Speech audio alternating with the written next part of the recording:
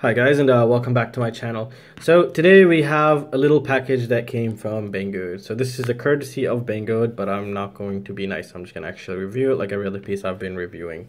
So this is the StarF3S flight controller and ESC and a PDB all in one.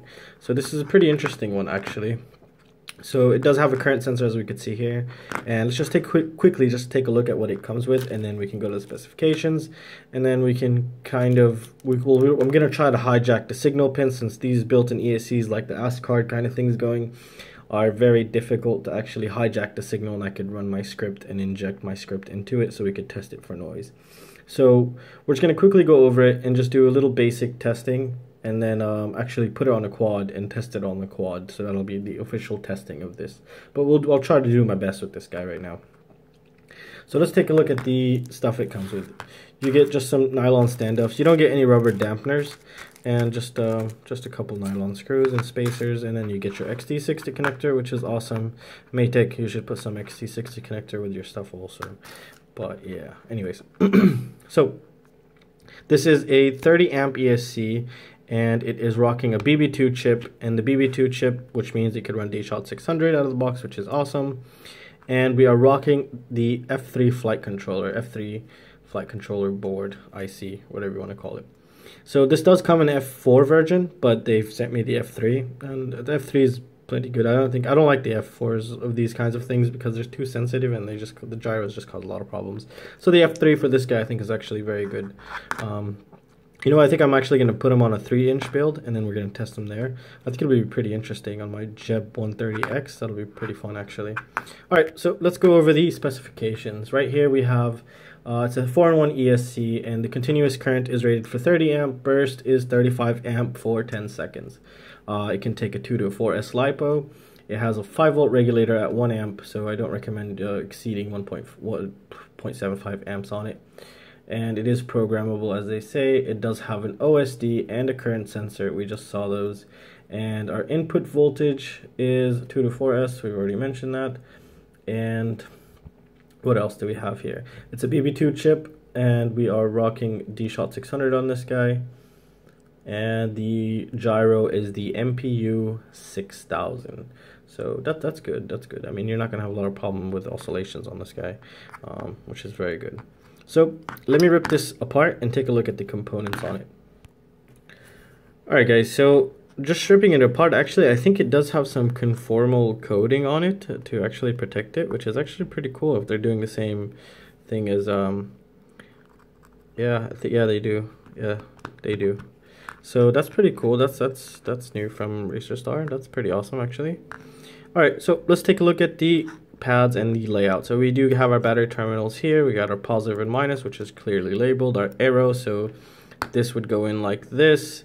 And let's check the ESC layout. We have 1, 2, 3, 4. That's perfect. That's perfect Betaflight, so you could just stick it right in. However, this is very bad. This is going to be in the front, so it's going to be a bit of a pain to actually stick your USB in there, but I mean, I guess that's okay.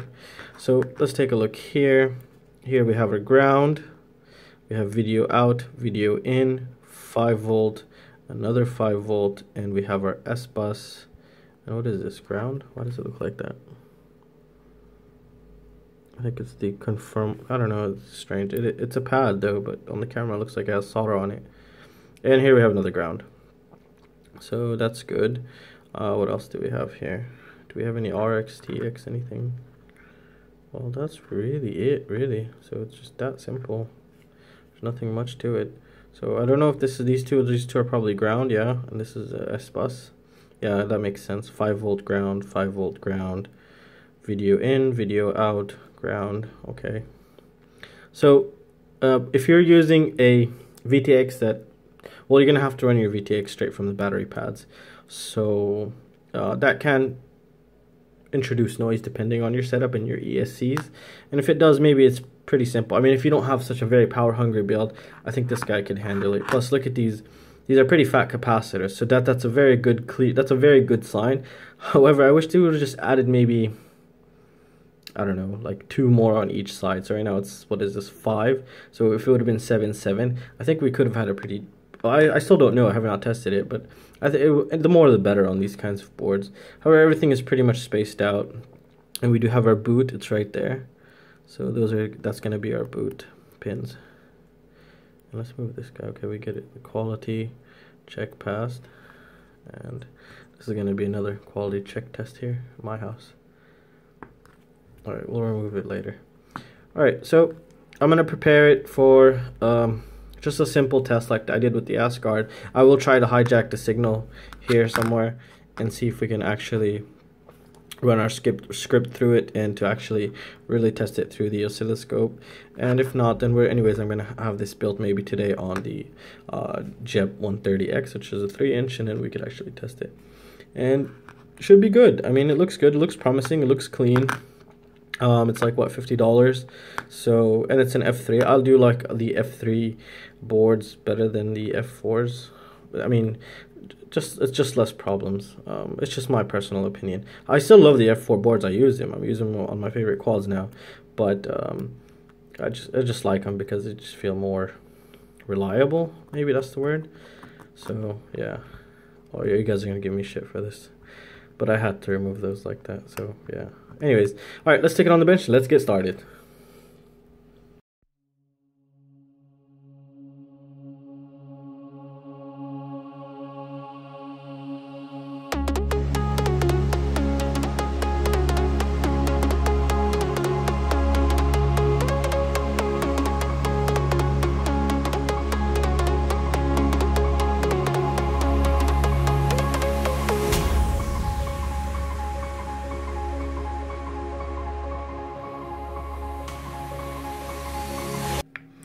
Alright guys, so I could not hijack the signal pin to actually run it through my noise script.